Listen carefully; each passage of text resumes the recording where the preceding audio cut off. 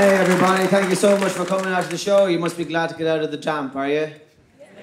Yeah. I need to make a few give you a few weather warnings before we kick off entirely. It's kind of warm in here, isn't it? And it's not gonna get any fucking cooler. I've noticed a thing in the show over the past 2 weeks that I've been here. I've been in Edinburgh 2 weeks. 2 weeks. And I'm fucking done. I'm done with pedestrians. Fuck pedestrians. Fuck fat Europeans having family conferences in the middle of the fucking pavement. Fuck bus stops. Eating up half the fucking sidewalk. If you want a bus during the festival, climb on top of a building and fucking jump.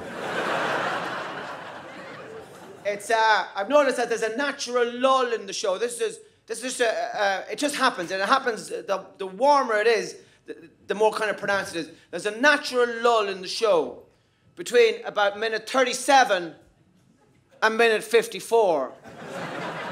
And I just want to assure you, when you notice that, it's not the material, it's you, okay? It's a mad planet we're living on. We're spinning at 1,000 miles an hour. You think you're sitting still right now, you're not. You're spinning. And we forget this, because we use the language of the flat earth people. Sun sets, sun rises. The sun doesn't move a fucking inch. It's us. We spin the fuck towards it, and then we spin the fuck away from it. And in a world that's so dynamically, constantly in motion, things are bound to change. Things are bound to be fucking weird. Trump. Fucking... I love Trump. I fucking love him. Donald Trump is only dangerous if you take reality seriously. If reality is just another TV show, then the more crazy fuckers that are in it, the better. I hope he's president. I fucking hope he is. I want to see him go toe to toe with the toddler who's in charge of North Korea. That spoiled brat with the Montessori haircut. and at least, people who...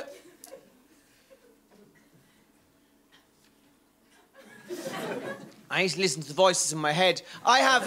It's not easy being alive, is it? Never mind being broke. But just the general feeling of being alive is difficult.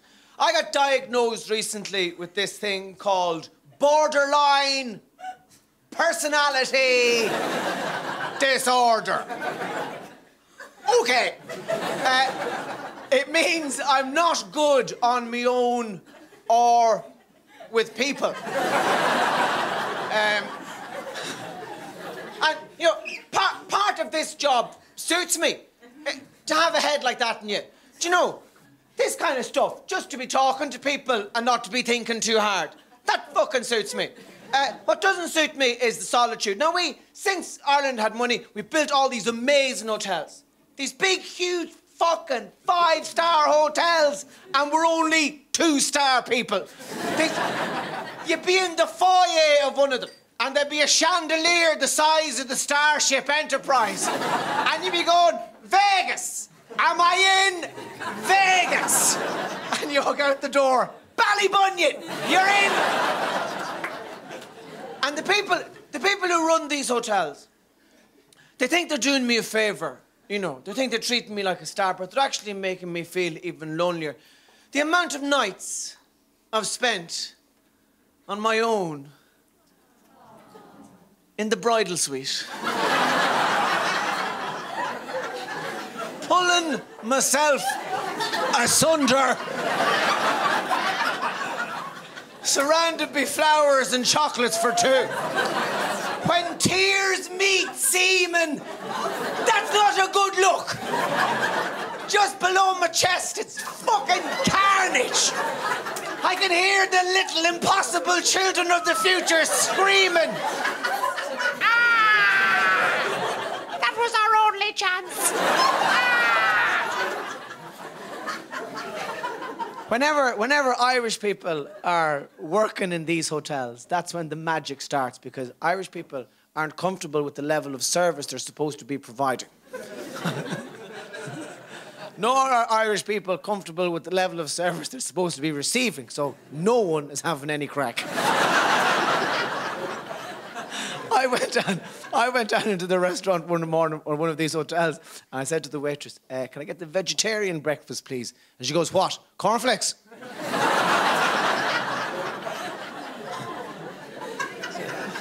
Yeah, okay, baby, okay.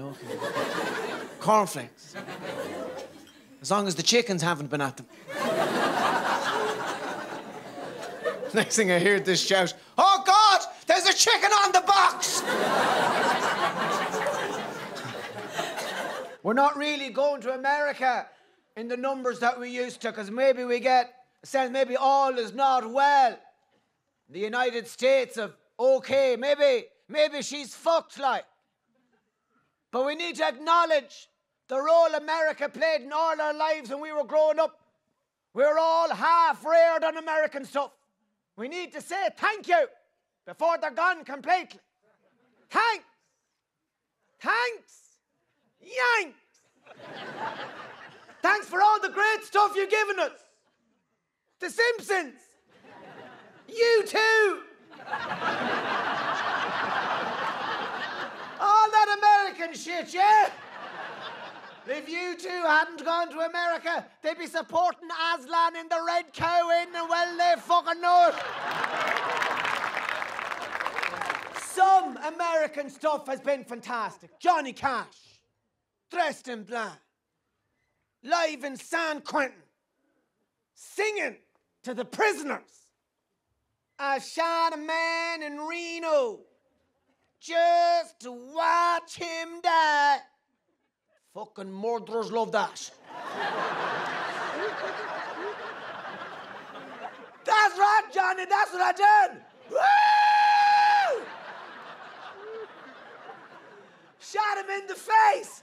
Woo! Kids were crying. Shot them in the face too. Sing a song about that, Johnny. I shot some kids in Reno just to watch him die. We have our own Johnny Cash right here in the island. Big Tom. A country and western legend. He's the colour of nicotine and earwax. He does 35 songs in a row, no interval. Keep them dancing, boys. Keep them dancing. You're going out the same way you came in. Brave song to be singing to old people. It doesn't matter who you know or where you've been. It doesn't matter who you are. Skid Row Joe or Superstar, you're going out the same way you came in. Now, that's one of the wisest bits of country music I've ever heard in my life. What a perfect, wonderful Irish philosophy flowing through it. A real Irish song. You'd be embarrassed listening to Ireland's Call. Have you ever heard anything like it? A horrible corporate anthem. So lumpy fuckers from the north of the island could play in the same team as lumpy fuckers from the south of the island and not be fighting about the soundtrack.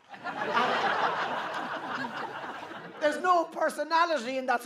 It's not even, it could be about anywhere. You might as well be singing, China, China, together standing small. Can you imagine the fear of God we'd put into the All Blacks?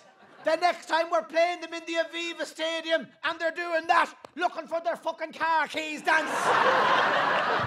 You the fucking said you had the fucking car keys. Well, I don't fucking have them.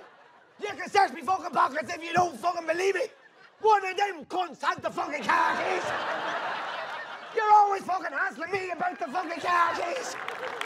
I don't even drive a fucking car. Why would I have the fucking keys? Well, imagine if when they were finished, the Irish team just linked arms and started singing, "You're going out the same way you came in." It doesn't matter who you know or where you've been, dangling the car keys in front of them. We are a country full of lunatics.